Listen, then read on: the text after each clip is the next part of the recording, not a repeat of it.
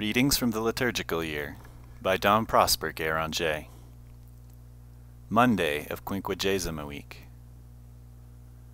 The life of a faithful Christian, like that of the patriarch Abraham, is neither more nor less than a courageous journeying onwards toward the place destined for him by his Creator.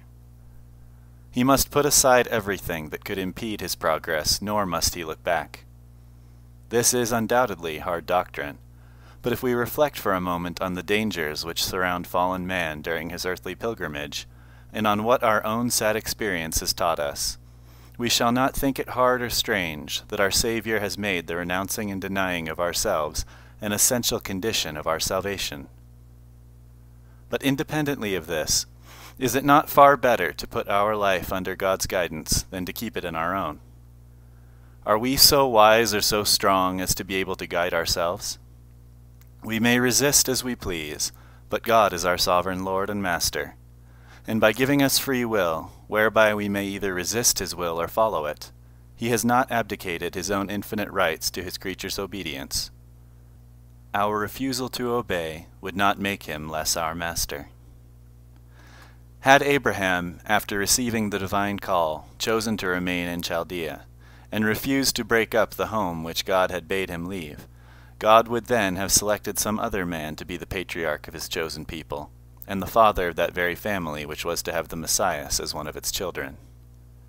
This substitution of one for another in the order of grace is frequently forced upon divine justice, but what a terrible punishment it is for him that caused the substitution. When a soul refuses salvation, heaven does not therefore lose one of its elect. God, finding that he is despised by the one he called, offers the grace to another until his call is followed. The Christian life consists in this untiring, unreserved obedience to God. The first effect of this spirit of submission is that it takes the soul from the region of sin and death wherein she was wasting away her existence. It takes her from the dark Chaldea and places her in the promised land of light. Lest she should faint on her way along the narrow path, and fall a victim to the dangers which never leave her because they are within herself, God asks her for sacrifices, and these brace her. Here again we have Abraham for our model. God loves him and promises him the richest of blessings. He gives him a son as a pledge of the promise, and then shortly after tests the holy patriarch's devotedness by commanding him to slay with his own hand this dear child on whom he was told to build his hopes. Man's path on earth is a sacrifice. We cannot go out from evil except by way of the self-resistance, nor keep our footing on good ground, but by constant combating. Let us imitate Abraham, fix our eyes steadfastly on the eternal hills, and consider this world as a mere passing dwelling, a tent, put up for a few days. Our Jesus has said to us, "I came not to send peace, but the sword, for I came to separate." Separation, then, and trial are sure to be sent us, but we are equally sure that they are for our own good, since they are sent us by him who so loved us that he became one of ourselves. But this same Jesus has also said, "Where thy treasure is, there too is thy heart." Christians, can our treasure be in this wretched world? No, it must be in that fair land above.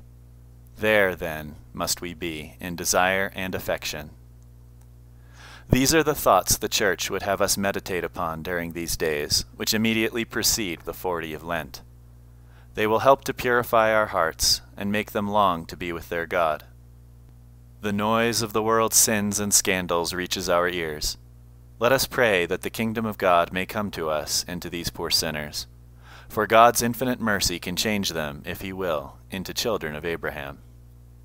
Not a day passes, but he so changes many a sinner. He has perhaps shown that miracle of his mercy to us, and those words of the apostle may be applied to us. You, who sometime were afar off, are now made nigh to God by the blood of Christ. Let us pray for ourselves and for all sinners, in these beautiful words of the Mozarabic breviary. We beseech thee, O Almighty God, that whereas our sins have angered thee against us, our prayers and praise which thou inspirest may propitiate and please thee, that thus by thy mercy the vexations of this world may not cast down our soul, nor hurtful delusion possess her, nor the darkness of unbelief surround her. But may we gleam with the light of thy countenance, wherewith thou hast signed us, and ever, by firmness in the true faith, walk in the brightness of the same.